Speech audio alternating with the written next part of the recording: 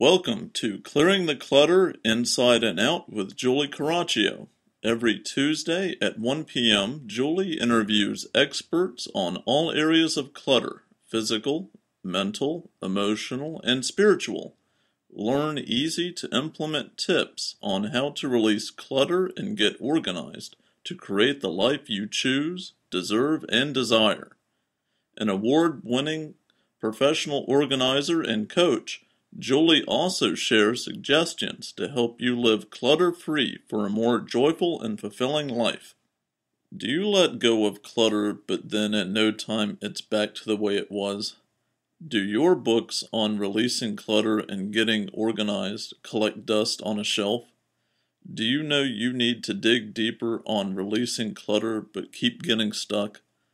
Our Clearing the Clutter Inside and Out, Releasing and Affirming MP3s support you in all areas of your life: physical, mental, emotional, and spiritual.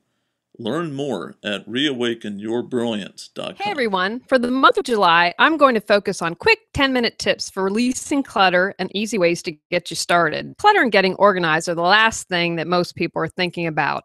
Even if it is a busy month with vacation or other things, you can still find time to declutter. I will have one each for physical, mental, emotional, and spiritual. Little things can make a big difference, so don't dismiss what 10 minutes can do. All right, let's get started. Hey everyone, our 10-minute tip this week is going to focus on spiritual clutter. I used to waste a lot of time comparing myself to others. I tended to do this the most with my physical appearance. I lived in Los Angeles for 10 years, and you were constantly bombarded with images of how a woman or a man was supposed to look. I remember my first week, how I saw something on the news: have a mini facelift during lunch. I had just moved from Massachusetts and thought this was nuts. Because I was insecure about my looks, I easily got caught up in comparing myself to other women: how fat or thin I was, how attractive I was, etc., etc. Until I really came into my own, I spent a lot of time doing this. I still sometimes get caught up in this, but for the most part, I've learned to compete against myself and compare myself with myself. For this week, I want you to stop comparing yourself to others. Comparing yourself to others can create a lot of spiritual clutter and waste a lot of energy.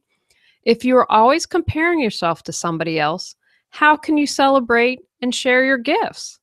You are a unique individual with unique talents, physical characteristics, and personality traits. How could you compare that to someone with a completely different set of one-of-a-kind everything? It's human nature to want to compare ourselves to others. I also believe with all the advertising and messages we are bombarded with daily, it's hard not to let that affect us. However, if we focus on others, then that takes away time for focusing on ourselves. We all have our journeys to take and lessons to learn. Even if you are comparing yourself to someone with similar circumstances, looks, skills, etc., you may very well have different journeys and different reasons for having similar experiences. Comparing yourself to someone else is easy. It's a lot harder to do self-reflection. This week, when you find yourself comparing yourself to someone, stop. Take a deep breath. Spend 10 minutes on some self-reflection. What weaknesses could you improve? Or what about yourself would you like to celebrate? When you stop comparing yourself to others, you can see your gifts much more easily and then start putting them to use. As I've said before, I want to live in a world where everyone is following their joy and passion and sharing their gifts with the world. Everyone benefits when that happens. Often clutter represents something else. Maybe it is to fill a need or to keep an emotion buried. Can you dig deeper and see why you may be comparing yourself to someone? What message is your spiritual clutter trying to tell you? What are you blocking that you can release?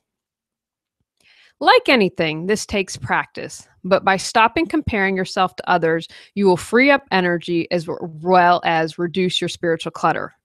All right, everyone, let's spend the week stopping comparing ourselves to others to clear some spiritual clutter to create the life you choose, deserve, and desire.